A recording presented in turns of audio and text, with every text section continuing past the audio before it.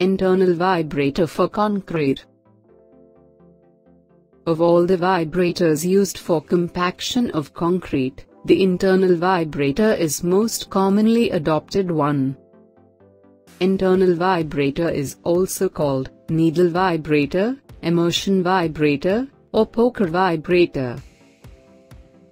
The vibrator consists of a power unit, a flexible shaft and a needle. The power unit is operated by electrical means, or by petrol engine or by air compressor.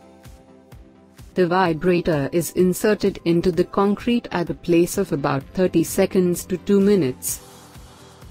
The vibrator needle inserted at the spacing of 600 mm or 8 to 10 times diameter of the poker. The vibrations to the concrete are caused by eccentric weights attached to the shafts or the motor or the rotor of vibrating elements. The frequency of vibration caused by needle vibrator varies up to 12,000 cycles of vibration per minute.